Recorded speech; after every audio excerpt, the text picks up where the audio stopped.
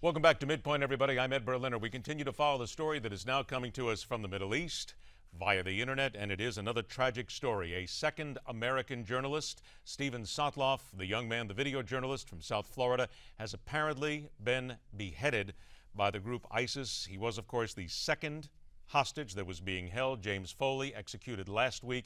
There was the warning that this would happen. There is now also the threatening of a life of a British captive as well.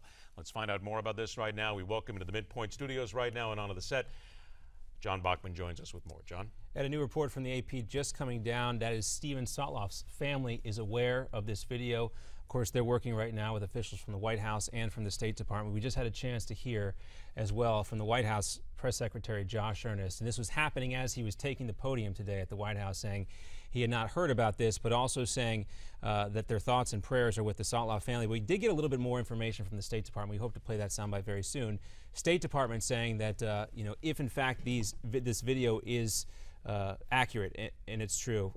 Actually, we have that soundbite right. Let's go ahead and play Jen Psaki from the State Department just a few moments ago discussing Steven Sotloff.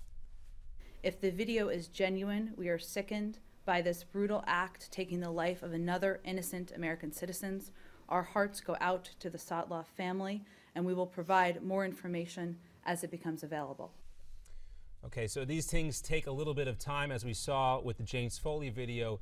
The National Security Council, they usually get in there. They have experts analyze these videos just to make sure they are, in fact, what they purport to be, and that is an execution of another American here. Of course, after the execution of Foley, we saw more American airstrikes. We heard about those airstrikes this weekend, which pushed back heavily against ISIS. They had threatened to do this once again with Sotloff if the U.S. continued that campaign, Ed. Now it appears as if they were living up to that threat. Well, there's so many things here again, and speaking to the intelligence experts as we have, and we've been staying on this, certainly Tony Shaffer, Lieutenant Colonel Tony Shaffer, has been keeping up with us on, as well.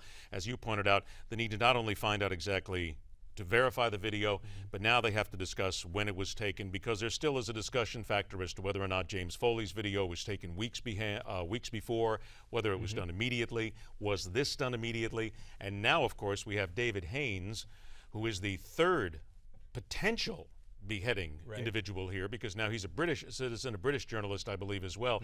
So they are going to continue, and this seems like, as we had discussed and as Tony Shaffer discussed with us, they're going to continue to just do this one at a time, and it is going to continue to be a stop us if you can video setup, which ISIS is continuing to they will continue to throw at America. There appears to be one key difference too with the way that this video was released. ISIS had apparently sent out a message that this video was going to come out today. And then it was released somehow through back channels. And here you have some still images coming off this purportedly new video there, which shows Sotloff there.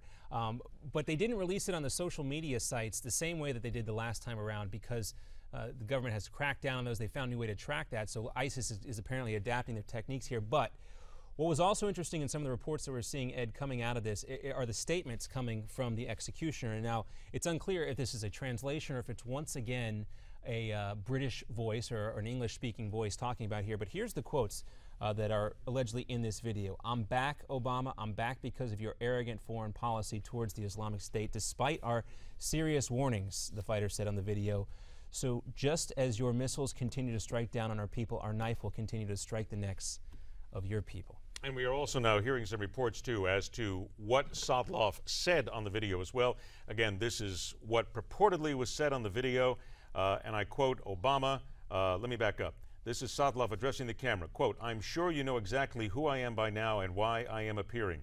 Obama, your foreign policy of intervention in Iraq was supposed to be for preservation of American lives and interests. So why is it that I am paying the price of your interference with my life?" Then, of course, the militant holds the knife at his side. Later, the video then cuts to the militant, who says that as long as U.S. missiles, quote, "continue to strike our people, our knife will continue to strike the necks of your people," unquote. Camera cuts again. The militant then appears to kill Sotloff.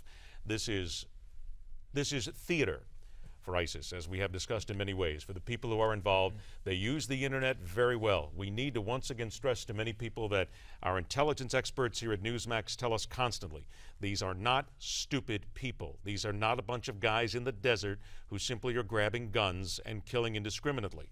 They know what they're doing. They're smart. They're well funded well educated, and they are using social media to its prime example and its prime privilege to get not only to the American people but to the world as well. This, and I bet you I can speak right now. By the way, we are being told that Tony Shaffer, Lieutenant Colonel Tony Shaffer, is going to join us later on here on Midpoint, and we will discuss a little bit more because he's talking to his sources right now and get more for us.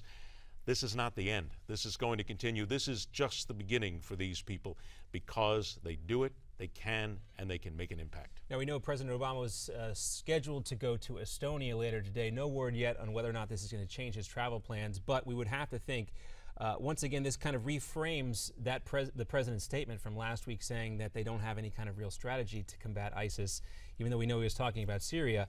The general perception was that the White House doesn't have a real strategy to combat ISIS anywhere in the Middle East. We also heard a change in the president's tone, I guess it's fair to say, and when we saw the president speaking from Martha's Vineyard after the Foley execution.